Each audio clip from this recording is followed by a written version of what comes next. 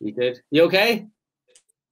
Yeah, I'm good. I'm good. Sunny day, warm day, and it's the second day the guys get to train today. So it was nice to see the field, even though we don't really coach, but nice to see the players from far and get back into the soccer world. Yeah, we're seeing the pictures. Obviously, it's great to see with the professional pictures and these, the stage one or stage two, whatever it is. What does a coach do? Do you sit in an office or do you stand in the parking lot, or where do you stand when this goes on? No, actually, the way our training facility is set up, there's a media tower where usually the media comes, because I know in Europe and the rest of the places, usually media doesn't have access to training facility, but here media is part of the whole picture. So us coaches, one at a time, we go and watch the players go through their individual trainings from the tower and oversee, if you can say. And then we rotate so that because they want less people possible. So since we don't really have any functions per se, is to go there and support and watch and observe, and also from far still have contact with the players that we didn't have for quite some time now. Yeah, brilliant. Must feel good just to be around people again. Yeah. I'm lucky because around my neighborhood I get to see people, but get back into the surroundings, the training facility, the field, seeing the players, and different cultures and everything. It's just people like you were seeing every day. Suddenly you haven't seen in around 10 weeks, if it's not just from using the internet and all the videos that we have, but lively being there. Yeah, it's nice to reconnect, even though we still have the distancing. It's still nice to be at the facility and feel that we're part of the football world again, and we're starting to relive and start again. Brilliant. Okay, well, hey, appreciate you joining us today. I've got a few questions for you, and then we'll take a few from the audience, and we'll try and know you're a busy man, so we won't keep you long. So if that works with you. Yes, of course. Brilliant.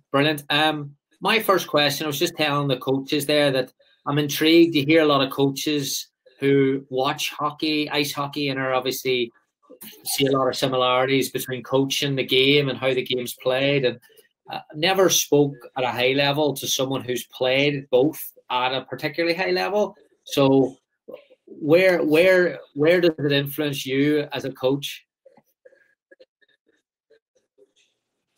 As a coach, good question, because I've kind of left ice hockey for quite some time. I watched it from afar, but still now when you're coaching, the thing is when you do other sports, because now since I stopped playing soccer and football, I came back to an old flame, which is hockey. And when you're playing, you start seeing things as a coach. How can I integrate this into, because this fit into, because hockey is about five-a-side pretty much. It's a short, it's an arena, a rink, very small. It's dynamic. So when I look at it, I go, man, there's a lot of contact, and the very good players, what do they do in hockey? Like a Sidney Crosby that I consider as a great hockey IQ. I grew up with Wayne Gretzky back in the day. So what do these players like? How do they not go into contact? So I look at all these small details, and after that, the dynamics of hockey. It's so fast paced, so demanding. So I also relate to, okay, we tell our soccer players, repeating the efforts, it's difficult. While in hockey, they're able to do it for 45 seconds to 1 minute. So, and I lived it, having been a player myself. So how can I bring a little bit that mindset, saying, yeah, you got to be able to live in that threshold, which is the red zone, but a little bit longer, because if you can do it one or two more times than the other, that means it's a chance for you to beat your opponent, a chance for you to be able to still be fresh and focused, even though there's fatigue. And hockey's so quick that also it's the awareness. We always say have your head on the swivel. In hockey, you have to have one, because there's the physical aspect where there's contact and there's body checks, and a hockey player has to be able to see what's going in front of him, but what's coming on sideways, right? Looking at the puck and seeing if there's not another player there who's there to hit him, or seeing the next play. So all these things, when you look at it in hockey, it's interesting to look at these dynamics and say, okay, this is something in five-a-side, but it's also in soccer. How can I know I used it because it helped me a lot, but also how can I take that and implement it, and also talk to players saying, look, a hockey player can do it in 45 seconds to a minute. Why couldn't a soccer player do it also? Because yes, we train on a 90-minute, but we play on a 90 minutes, but can we push the threshold of working in anaerobic phase a little bit longer, because there are other sports that are able to manage it longer, even though they're different. Your interview, just going, you mentioned there about the standing at the tower, the media tower, and the facility watching. I'm sure it's a beautiful facility in comparison to your experiences growing up. Your interview in the Players Tribune, you spoke about the converted hockey rinks with Coke all over the floor. Yeah. Do you think today there's a danger in the elite sport that conditions and facilities are almost too perfect for young players? Yeah, it's a good question, because sometimes I think about it. I go, I'm happy because it says football has progressed, that we, especially here in Canada, we have soccer-specific areas that allow kids to train all year long, no matter the winter. But at the same time, I remember I played in different arenas, different facilities that tested me. We had to play in small gymnasiums before futsal was even a word that we really knew here in Canada, but I had to play in small areas with the walls, different types of balls, work in your small-sided games. How do you come out of tight situations? And like you mentioned, we had to play in hockey arenas sometimes in the spring, because there weren't that many soccer fields, or they weren't ready in the spring yet. And I had to work with boards. Soccer arena exists around here. So I go, okay, it's great that they have all these facilities, so they're learning soccer the proper way quicker. But are they still playing in the streets? Are they playing in other environments that trigger different things? I would say creativity allows you to think differently. I think those are things that now people are paying attention to. Should we change in a program that kids go do something else, or go play in another environment so that they're challenged differently? Because just take example, futsal, and there's a lot of five-a-side facilities being built here. They're interesting because it's so quick, dynamic. You have to protect the ball, and you're always consistently in the action. So you have to be self-aware. Those things help. While you can put it on the field as much as you want, but it's not the same, and it helps. I think the players grow technically, physically, in all different aspects of a soccer player. You need that adversity, and that adversity comes in different ways. I mean, how much was your, obviously growing up wasn't perfect facilities either, but how much adversity did you face when you made the jump to Europe? Yeah, it was interesting because even though I had been part of the national team program as a young player, you get out of the country, but you always come back. And being in North America, you kind of go South America, Central America, USA, Mexico. So you see these parts of the world more often, so you're accustomed. But now I was going across the Atlantic, going to Scandinavia. And back then, there wasn't the internet. You couldn't go and Google places and say, okay, this is how it is. This the population of the place, language, Google Translate. I kind of went out there and going, okay, are they going to understand me? Because I speak English, speak French, but I don't know if Norwegians actually speak English. There probably will be one or two, but I have no clue. Do they train indoors? Because to be honest, Canada, I always trained indoors. I never really trained. Once October, November came, you didn't go outside. And I know they have the same climate. So culturally, language, and then after that, it's just football tactics and culture. Because as much as I saw a bit of soccer, which usually was World Cup or Champions League, so Norwegian League was something far. I didn't really know, except for the Norwegian national team. I didn't really know much. So I went there open-minded and just to prove myself and performing, and also adjusting quickly. I think the greatest word is adaptability. Adjusted for a player on the field, but also as a person to because now my family was thousands of kilometers away, and I couldn't just go bad performance. Okay, let me go home back with parents, sisters, everybody that could cuddle you. Now it was like next day you have to find a way to perform better in training to be on the starting 11, and all those things. They were a challenge as much as the off and on the field, and then learning Norwegian football, pretty much the way they do things, because I grew up a certain way in Canada and in Quebec, and then I had to adapt to their style of football and try to perform and just show who I was as a player and fit into the mold of a team and this new football world. Fascinating comment that you made in that interview again at the Tribune, where you said, my mistake in Germany was that I settled. I thought I had arrived, that I made it when I should have been trying to improve, pushing myself towards the league, towards the top league. Wanted to get your thoughts, knowing this now, and from a coaching perspective, would there be anything a coach could have done to help push or help you realize what you were going through? Oh, at the time, which was because I was going for the Norwegian League and I got married, and with the national team, I just had a great summer. And I didn't really have a break to tell myself, okay, how do I prepare to go to Germany? I went from playing in Norway to national team straight to Germany and getting married. So everything that was kind of on a high, and you're like, okay, now I'm going to the next step. So that means I'm good. But to prepare yourself, usually before I would have taken off season is, okay, prepare the body. You're telling yourself this is going to be even more difficult because you're playing in Germany. I went to FC Kaiserslautern. It's not a small club. And then so you get time to prepare yourself and re-attack the new project, the new challenge. But I just stepped in and was starting to play, and things went well. But going from Norway, where things always went well, and then you go into Germany, where it's different types of players, different culture, higher demand. The club itself and the fans also are a lot more.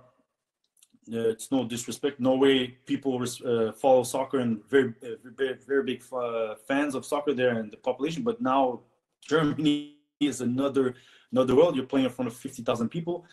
I don't know, because then at the time, the coach at the time was arriving from Norway, so he knew me as a Norwegian player, but me was now settling in. And like I said, I was on a high, so I kind of like settled, got a little bit too comfortable instead of telling myself, hey, I'm here, but I want to go to, I was Bundesliga 2. I want to go to Bundesliga. If the club gets there, great. That's the objective, but I also want to get there too. And I kind of got into a cushion, and it started off well, but then the minute it went a little bit sour, that's where I wasn't able to get back. Maybe it's the fact that the team wasn't doing so well, but also I could have looked at, could have done more to push myself and be able to push my teammates more to turn the locomotive around so that the team could do better and I could keep performing. And then injuries set in, and that's where you realize, man, had I prepared better, probably I wouldn't have the injury.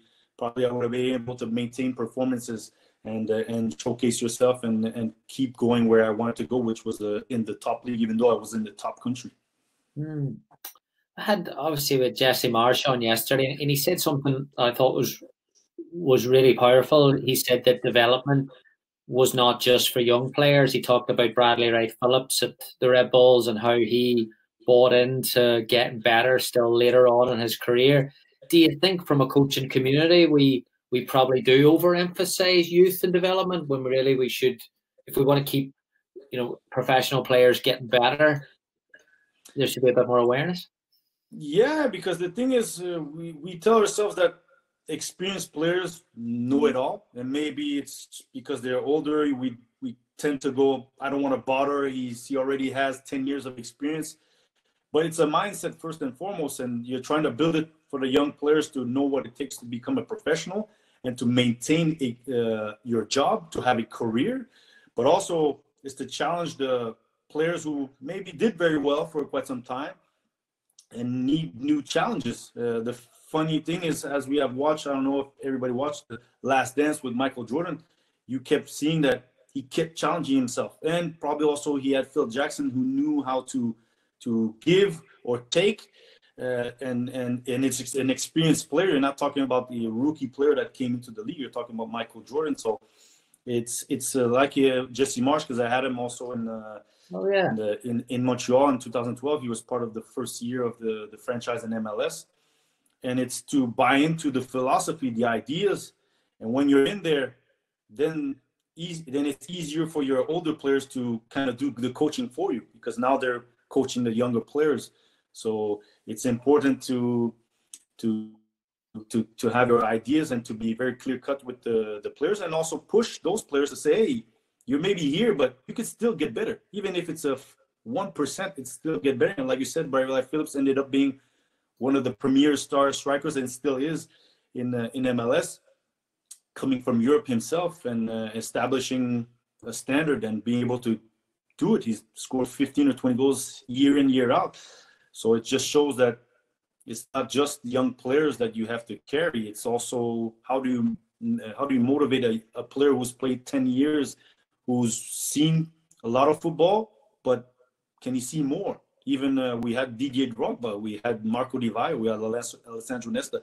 It's not easy to cater to them, but you have to find a way to ignite each and every player. So that's what I love about football now, is we tend to look more into personalities now, how to learn the player and the person more than just the confound of the group, to be able to push the guys who are at the top so that they push the rest of the group, and pardon the younger players, so that they also say, oh, I still have ways to go before I get to what he's reached. Because a lot of times what happens, young players get in, and now they're side by side with a guy who's played 15 years, and they assume that, oh, I've made it.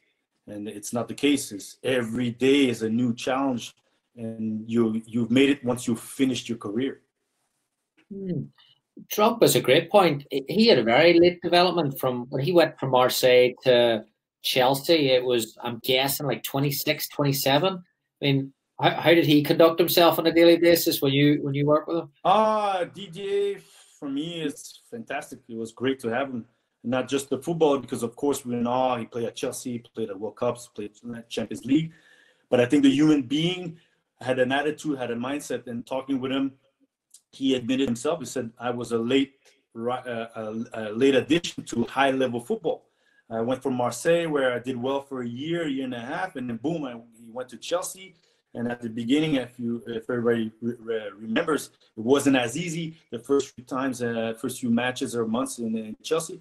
But he was committed, and he paid attention to what others were doing, and what he wanted to improve himself, because he saw that now it was with Chelsea, but the players next to me are all internationals. So if I want to maintain my position, I have to do a little bit more. And when we got him here in Montreal, even though he was at the end of his career, or towards the end of his career, every day he came in and always said, you can do more, carried players with him. Let's do some finishing. Come with me. Let's go. So those are things that you notice. You go, wait, he's won almost everything. He's gone to the highest level that a player wants to achieve, and he still wants more. So that's where you realize the mindset, the attitude, and then after that, it leads to the behavior, and then it's contagious because people tend to follow. Brilliant. Which coach made the biggest impact on you as a player, and why? Oh, good question. Those questions, I always say, coaches always impact you. Even the ones that maybe tactically you didn't necessarily, it was all breaking, but you learn because they push you physically. It's funny, I just had a conversation with Thierry Henry, where we were talking about this, and I had some coaches that pushed me a lot physically, because I played hockey, played soccer, so I always felt I was fit, but I had a coach who pushed me, and I realized mentally, this was Paul James on the under-20 national team. Tactically, I don't think I could say I learned things that I kept, but mentally and my physical demands, I learned a lot from him. Bob Lilly, when I was at Montreal Impact in the USL days, in my A-League, my first professional days, he was very astute on tactical stuff. And in North America, tactical stuff, we're like, trains can't last 2 hours. We got to play, we got to train. We just know we're going to beat the other team. Now, he was really paying attention to how we're going to play, how we're going to defend. And so that helped me a lot to my transition to Europe, because then I arrived there and it was kind of a chess game. And the coach that marked me the most over there was Per-Mathias Hogmo in Norway. But him, it was for a different aspect. It's because there's so much pressure into the game, and you're always thinking, I got to prepare myself, headphones, music, focused. And he always had, before games, a lecture. One player would go to in front of the group and read about a book, an article, something that touched you profoundly or just marked you. And at first, you're uncomfortable because you're going to talk about amongst your peers about a book. You don't know if you're going to like it or not. Then you realize, but those 15 minutes, the players don't think about the game. And this is before a game. These players listen, or you're divulging part of your story or something that you liked. And you're not thinking about the game. And then when you realize, then when you refocus about the game, you're fresh and you're thinking, and and we had a good period of time. And that's something I always kept, where we're so focused in videos and everything, but at one point the brain also needs to, it's a muscle too, just like the rest of the body, that needs to stay fresh, so that when you go into the game, you're concentrating on your task at hand, and then you're not saturated of thinking of the game too much, and then you've played the game before you actually played it. Oh, it's a those were the three coaches. Yeah, interesting. I heard Sean Dyche talking this morning on a podcast, and he was talking about Dick Bate, and he said that when Dick Bate talked, he brought him into Burnley a few times, and when he talked to his group, he would always make a mistake deliberately, so the player had to correct him, and then the player knew then, the player was and it just took the tensions. And I'm thinking, that's just on a level. Yeah, the people out there who really think of all these aspects, because we're thinking so much of the game. But sometimes you realize, how can I deconnect them or concentrate on something else, which will help to be fresh-minded and focused and prepared, because now that we're much more cognitive, we think so much of how do we teach them for the brain to think, but the brain also gets tired and can be condensed. How come you didn't perform? I was thinking so much that I didn't play. Do you think then, from a North American culture, like certainly in the US, that the preparation now has probably moved from, it's a lot more insular, people have the headphones in, people are in their corners, so when you're saying that the player might be thinking, a staff might be thinking that they're disconnected because everyone's doing their own thing, so they look to bring them back together when really they should be trying to loosen that a little bit. Is that what the thought? Yeah, because what happens, you've done your work normally Monday to Friday. You've done your work. You've put the videos. You talked about the opponent. You put your ideas. The guys have worked, and then game day, they have to perform. The coach is there, yes, to guide and to talk about the points that you refresh, the points that we've talked the whole week. But then the players, they have to be ready to prepare. And that's the thing is, I remember back in the day, people were like, take away the headphones, and then your focus of the game, you're not focused on something that the coach wants to talk to you directly. And then you kind of like a bit intertwined in between, in a gray zone. While players, I know as a player, I was like, I'm in the zone. I know what I got to do. Now it's my job to go and execute it. Then it's the coach's job to redirect if you're not doing it, or tell you after the game, hey, you didn't do this, you didn't do that. But the players, you gave them the information. Now the test is Saturday, and the players have to, like a test, the teacher doesn't come and go, hey, yeah, look here, you got to prepare for this question. No, they got to go and answer it themselves, because normally, if you did your job well, you should lead them to be autonomous and be able to, can't say correct errors during the game because it goes so fast, but they should have the process and everything in their mind, the ideas, and put it out there and let their football speak through the ideas of the coach. Fantastic. Yeah, let's talk about you as a coach now, the last few. I mean, how would you describe yourself? Very basic question. Funny, I'm still kind of discovering, because I'm still a very young coach, even though I played for quite some time. I'm more of I like players to think about the game. The thing is, you realize everybody comes from different cultures, different backgrounds, so not everybody thinks like what you see in your head, but it's trying to put the ideas And one thing I try to notice, and I got a great phrase from my former coach, Mauro Biello, one of my last coach as I played. He told me, don't become the player. And I was trying to, and then he explained to me, and it says, because sometimes when you're a coach, you go, you should have done that, because that's you, the former player, saying, I would have done that, but you're not that player anymore. You're not the person you're talking to, because I'm Patrice Bernier, but that person is another player and maybe sees things differently on the field. So how do you guide them to see the options and then take the one they believe the best? So that's the part of letting go and maybe letting the player make the mistakes. And then after that, maybe talking to the player and asking what did he see, and did he see the other options, and letting him figure it out. Because I always like the coaches that challenge you in those sense without telling you the answer, is so that you start thinking, he's asking me something, I don't know the answer, but I got to find it, and then guiding the player. So I would say I would become a coach that tries to put his ideas in place, but lets go a bit, because I realize as a player, I didn't like when people talk too much to command me or guide, direct me. So I don't want to become that coach. But it's going to be difficult because you don't have the control as when you were a player. So there's all the emotions that come in as a coach, where you see it but you can't execute it. You're not the player. So I'll have to manage my emotions. But I'd like to be somebody who lets the players do their thing, but guide them throughout the week. And I like the one-on-one relations, to be able to talk, and maybe it's the part when I was a captain, but I like that relation where you talk football and you try to see what's in their heads, so how they're thinking, and try to guide them to be think more, or think more of the options, if I should say. We talked about the development there with the older players, and the fact that you've worked with the youth, the younger players at Montreal. Have you naturally gravitated toward the younger players to try and develop them into full-time pros? Has that been a natural progression for you?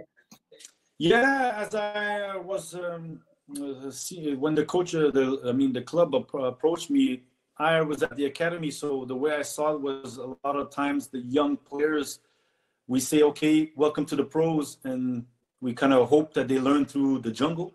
Mm-hmm. But we forget that their development stage still continues. They're learning to be professionals and to work towards their peers that are already seasoned, and the competitive part of that.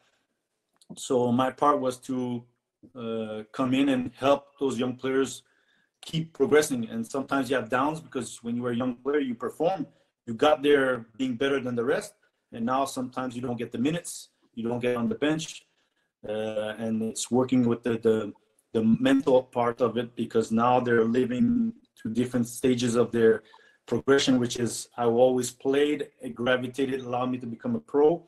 But now I'm part of the team, but I'm not as successful when I was in the youth department. So it's to help them there. So it's easier for me to gravitate, but I also gravitate towards the older players. But then you're just trying to bring in one or two details, because they're seasoned and you just want them to pay attention to certain things.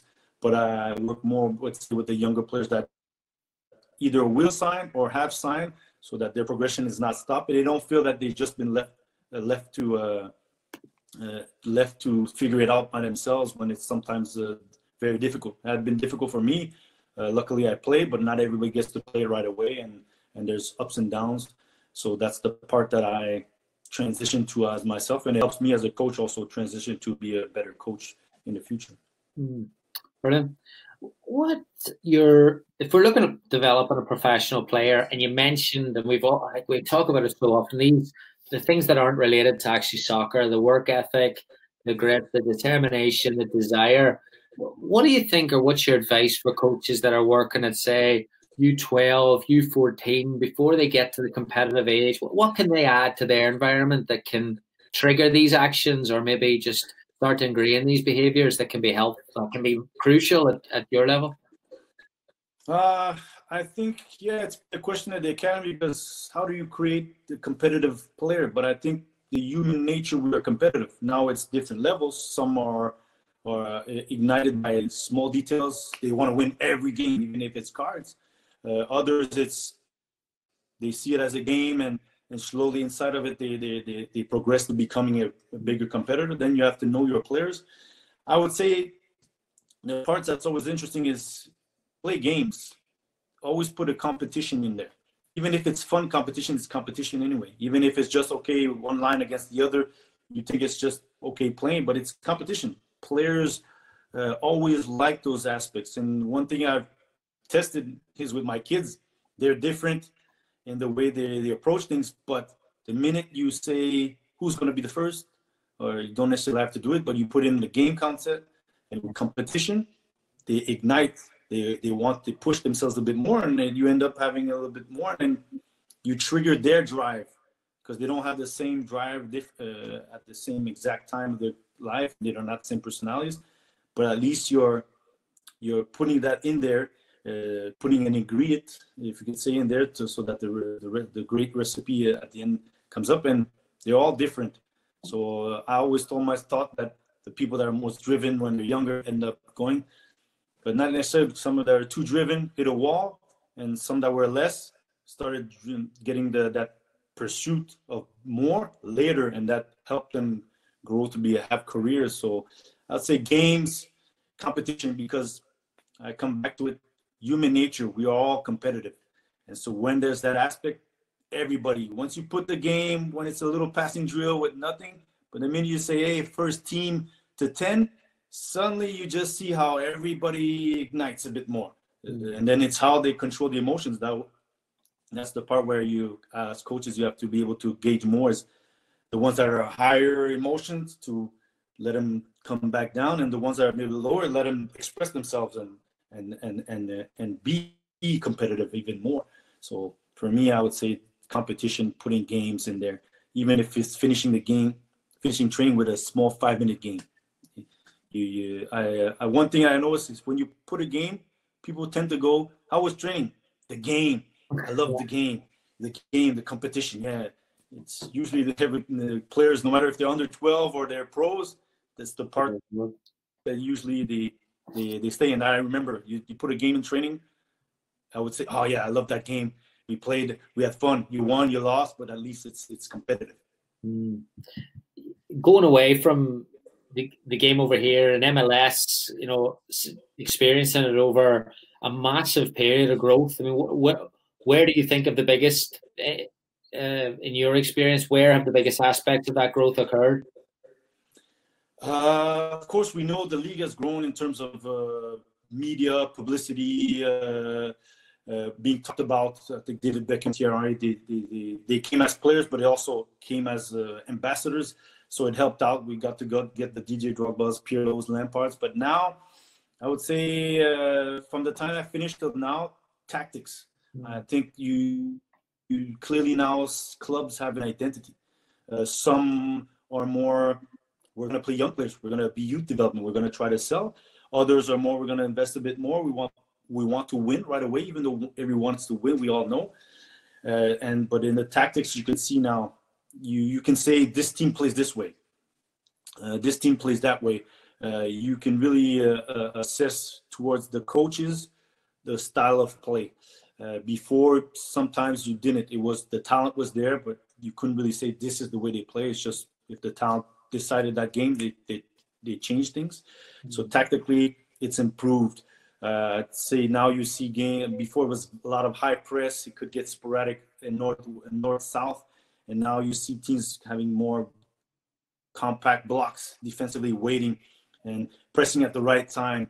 So those are the things that I saw develop towards the end of my time as a player, and I see even more now as coaches. And also, you could say other coaches have come in and implemented, like Tata Martino in Atlanta, Patrick Vieira in New York City, and there's other coaches, Bob Bradley, who's in LAFC, and you have Thierry Henry now in Montreal, who's a great mind who I think will be able to implement stuff. So you can pinpoint now teams to coaches, which means that their style of play is set, and you can observe it correctly as a fan or as a player or as a coach. a lot of people excited to see you guys next year, or this year, sorry, to see how that's going to look, how this, like I said, I completely see the different types of tactical frameworks that are being set up. Everyone's excited to see what you guys are going to be about. Last one for you from me would be your inspiration, your personal inspiration as you journey now into the coaching aspect. There's books, is there listening, is there an area that you're drawing your sources from? I've always been an FC Barcelona fan, so I got to go with Pep Guardiola. But I wouldn't say just because Guardiola has that, I'm exactly like the same, because I think I have the North American mentality, which is to go be vertical, to try to go to goal. But then the thing I've noticed is you start taking from each coach, you start reflecting back on the coach that you had, things that they did that you liked, that you implement in your training or in the culture you want to bring into your club. So there's a lot of coaches, but just being with Thierry, he's played at a high level, he thinks the game, chatting with him, he has the different perspective, and you see the coaches where he's influenced. So one per se, no, not necessarily.